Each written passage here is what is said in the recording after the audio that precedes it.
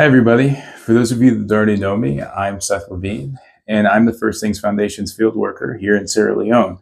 And I've been in Sierra Leone for about a year now, but for the past 3 or 4 months, I've been spending a lot of time in either Freetown or the United States on medical leave trying to resolve some issues with my leg. But I'm now back in Kailahun, and a lot has changed ever since I left. So this month, I have a lot of news to share. I have a lot of good news to share, and I have some bad news to share. And I have some news to share that I'm not even clear as to whether or not it's good or bad. But I wanted to introduce myself so that everybody knows who'll be working with our impresarios moving forward.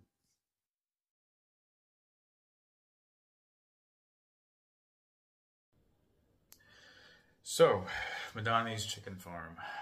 I first met Madany within 2 weeks of me arriving in Kailahun. He's one of Maximus's first impresarios that he found independently, and I'm very impressed with the man. He really understands how to take care of birds. He currently owns about 12 of his own, and they're some of the cleanest, healthiest animals that you'll find in the entire Kailahun district. And he also has a lot of experience under his belt. He helped manage a hatchery in Freetown for 3 years, and he's also helped start several local chicken coops here in the Kailahun district.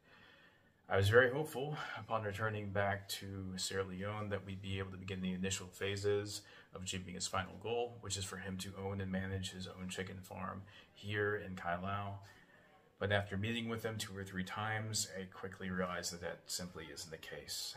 To be frank, this project was not very well planned, and that is not Madany's fault. That is me and Maximus's fault. We failed in this regard. Our initial estimate of roughly $3,500 for starting a chicken farm in the district of Kailahun isn't realistic. It's going to cost far more than that. And the project had not been staged.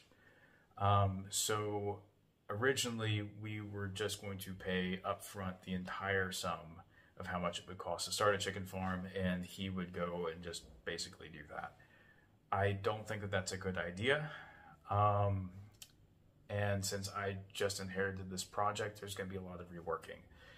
To be clear, he's still an impresario. We still want to work with him. He still wants to work with us. But for the next 2 or 3 months, I'm going to have to be working directly with him to figure out in what capacity FTF can help him as an impresario. And that's not very good news, but it's the news I have for everybody today. So, thank you. I'll see you guys next month.